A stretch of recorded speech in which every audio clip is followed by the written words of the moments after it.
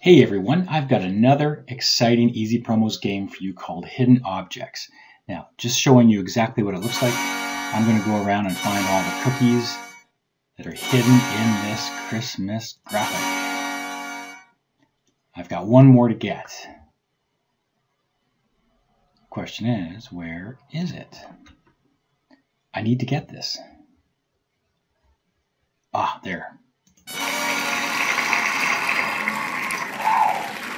All right, so you might think that a campaign like this takes a lot to create, a lot of resources. No, not at all. Let me show you how to build this exact campaign within minutes. Inside your Easy Promos dashboard, click on Create a New Promotion. Then click on Hidden Objects and select your organizing brand. Now you have a dashboard where you can change some presets. Click into Editor. And here, there is an actual game already loaded, but we're going to change these to our own settings. So I'm just going to replace this logo image and save that. In your campaign, you'll change the text in these boxes. It does accept HTML.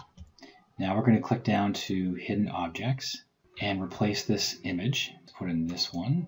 There we go. And of course, we need to change, we're going to make this...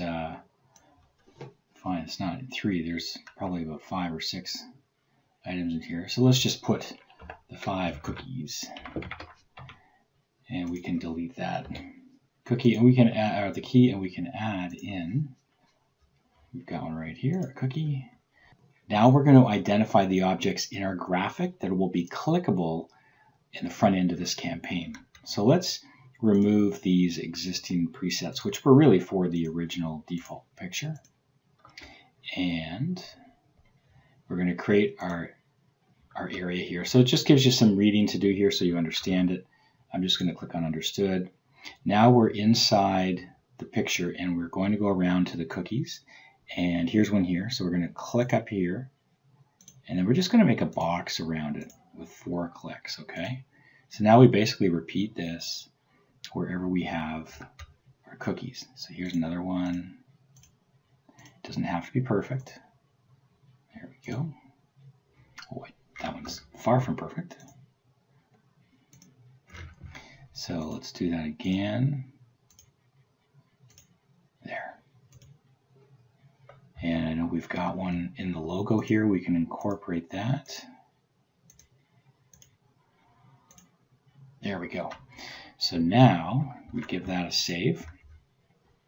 And we can choose to show these at the bottom. We're going to change the name of those. I'm just going to change the name of one so you get the idea. So this is like cookie 1. So people will know that there's 5 objects there for them to find. Now we go to game settings. This is how you affect the change to that. If you don't want to show that area, if you want to give them the clue as to how many there are, then you keep that there. And you can test your game. And this graphic that we've loaded up in here, basically, you have your design team create something like this in a 800 by 800 JPEG and just upload it.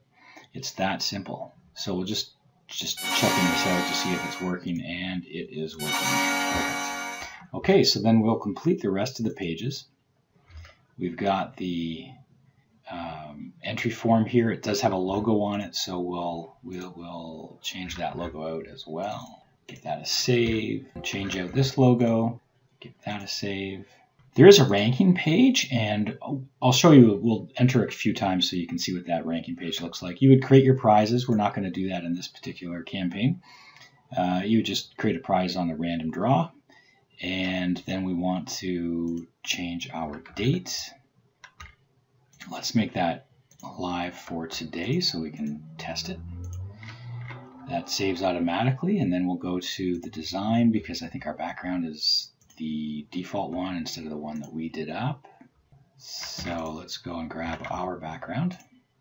There we go. Give that a save. And then look at colors. So the colors with this background are a little off, so we're going to make that text white so it'll appear. Wonderful. And the box here, we can get away with that color of boxes for starting the challenge, but I think let's do something a little different. Maybe something like that. There, I could play with that color and make it look better. How about we darken it up a little bit? They're still not perfect, but for this purpose, it shows you how you can affect change there. So let's save that. And now, you know what? We're ready. Let's go and activate this and enter it. So we exit the editor, we activate the promotion. We go to the link here, which is mobile friendly. Wait for that background to load. Boom, there we go. And then start the challenge.